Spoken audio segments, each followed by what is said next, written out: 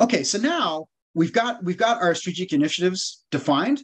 Let's go ahead and see what that means. So now we're going to go ahead and get that 12%. In this case, now what we're going to do is, and I've got kind of my finance hat on, which is, okay, now we want to grow revenue by 12%. I can see my 2-year compounded annual growth rate.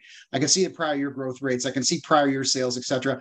If I go ahead and put in that 12%, you can immediately see that down below, we can see there's been some changes where you can see our risk factors have changed. If I focus on North America, if I click North America in the top, you can see I have my 3 countries in North America below. If I click on EMEA, you can see that I have my EMEA countries as well. And again, this is an example of another strength of Anaplan, which is really being able to plan at multiple levels of detail. In this case, I've planned kind of at the top of the house. Anaplan has determined that 12% increase over prior year sales gets me to my final year target of 618. That 618 has now been actually automatically allocated down to the countries within North America. And then within a country, let's say, if we focus within the United States, that's now been also allocated out to my different brands. So now if we kind of go down a level, you can see that we've got our 12% assumption, but we can also put holds and overrides on that. So for instance, you can see that US right now is at a 12% growth is assessed as low risk. Well, what if I go ahead and push that to 15%? So I'm going to put in 15% and I'm going to choose to override that. And Anaplan is automatically recalculate what my final target is. But you'll notice that I'm still held to that 618. So that's, I'm able to adjust kind of at that next level down, the mix of how I want to get there. But I'm still being squeezed to that initial target.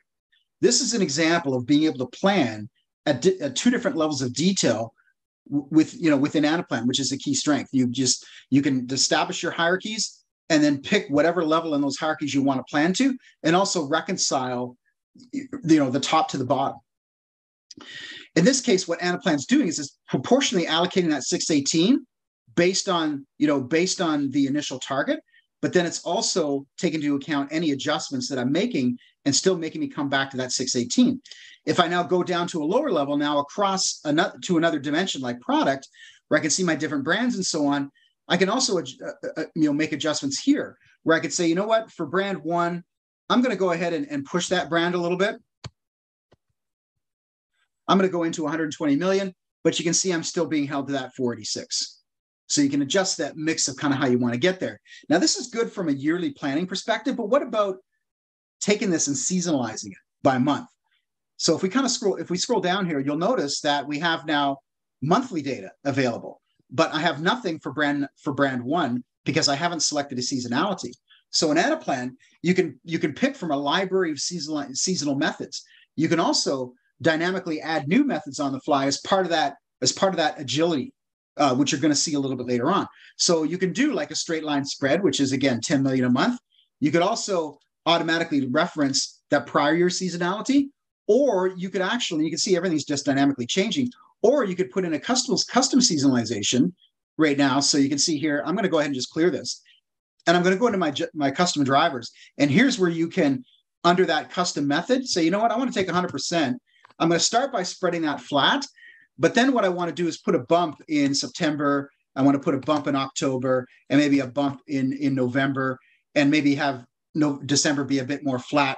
So now I'm just going to go back to my full year, put in 100% and just proportionally adjust everything. You can see my chart below is dynamically moving. So now what I have is a net new seasonal method that then I can go back to my previous dashboard and just go ahead and select that custom method. And now what you get is that bump in September, October, and November.